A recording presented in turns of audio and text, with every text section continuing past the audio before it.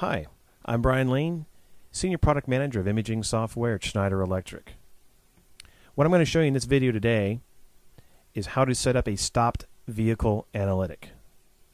So what you need to do is get to the web GUI of the camera, and once you're there, go to Settings, find the Event pull-down, and select Analytic Configuration. Now, this is a thermal camera. I'm going to assume at this point you've already selected a profile, you've set it up, and you've calibrated your scene. So once you've done that, click on the Stopped Vehicle Behavior, click Enable Advanced Options.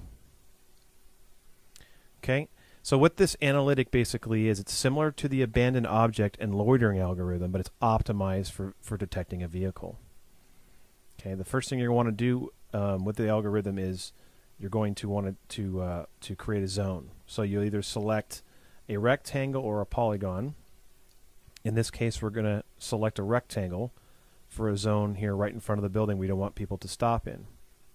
So now that I've created my zone, I'm going to want to name that zone.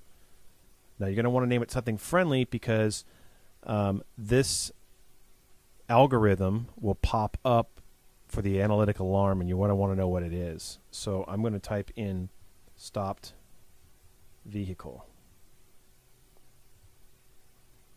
Okay.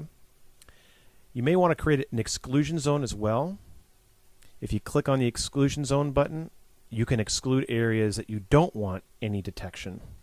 Typically, if it's going to overlap your scene. For example, that bush right there, I don't want to be in the scene.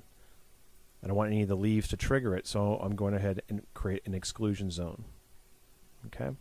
So I'm going to click on the stopped vehicle zone, and the next thing I want to do is I want to adjust the sensitivity. So this is the sensitivity of the whole scene.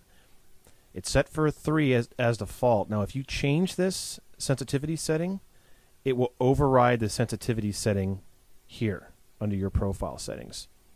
Okay? Only for this particular algorithm. So if you have a different analytic behavior, like object counting or loitering detection, it's going to use the sensitivity from the profile setting. So I'm just going to leave this at 3. Now keep in mind you may need to change this if you're getting false alarms in your scene. You may want to drop the sensitivity down. If you're not getting the stopped vehicle detection to work as you want, you may have to raise the sensitivity. Okay, so coming down here where it says enabled alarm, this will generate an alarm that will be received by the head end. You set up your head end to do whatever you want when it receives the alarm. For example, if it starts recording, it might want to close a relay, put a red box around a video window, or you can set it up as a source and handler to have the camera run some particular action. Okay, so I'm going to enable the alarm. I have 3 or 4 choices here for alarm severity. The different levels of severity is how you set up the alarm to react at your head end. So for example, stopped vehicle may be a critical alarm, whereas an object counting alarm may be a minor alarm. And however you have your VMS set up is how it will react when it receives this particular alarm. So you have 2 settings here, dwell time and delay before the alarm. The dwell time setting, it defines the time in seconds that the alarm triggered zone turns to normal status. The delay before the alarm setting is how long a vehicle has been in the zone before it actually triggers an alarm. In this case, I want 5 seconds. So any car stop more than 5 seconds, I want to trigger the alarm. The next big piece that you want to make sure you get correct here is the set object size filters. So I'm going to click on that button here, and what this is showing you here, it's to tell the behavior what is the minimum and maximum size of the object. It is best to use, a car, for example, if you're going to be using stopped vehicle detection. The perspective matters. So for example, if the object is this particular size, then you need to put it in perspective with the scene. This is a global setting, by the way. So if I only want to detect vehicles, this is the smallest vehicle size I would want to detect. So I will take this and make it approximately this big. Okay, so it's got to be at least this big so it won't detect humans walking through this particular zone. Okay, the maximum object size is the maximum size of what the car should be. So I'm going to take this here and I'm going to make this about the same size as the car I'm using here for calibration in this scene. Maybe a little bit bigger in case it's a truck.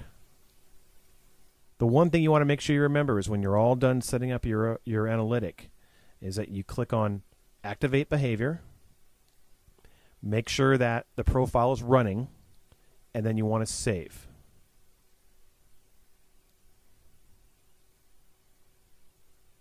Okay, now that it's saved, you're going to want to go over here to the live view.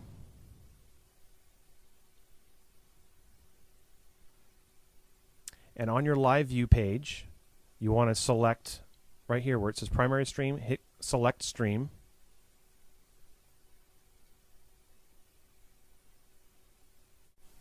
And then you want to click on event stream. So hit select. Now, what's going to happen is anytime a car stops in that particular zone for 5 seconds, you're going to have an analytic alert. So if you look at your event stream on the live view, you'll see here the analytic alerts. And for stopped vehicle, that's what we named the algorithm. And it shows you the actual detail. Front door profile triggered for stopped vehicle. So once again, we named our profile front door, so we know that it was the front door, and we named our analytic stopped vehicle, so then we know that that's exactly what the analytic was. And you'll see a list of all of the stopped vehicle alerts or whatever analytic alerts you may have set up within your system. Thank you.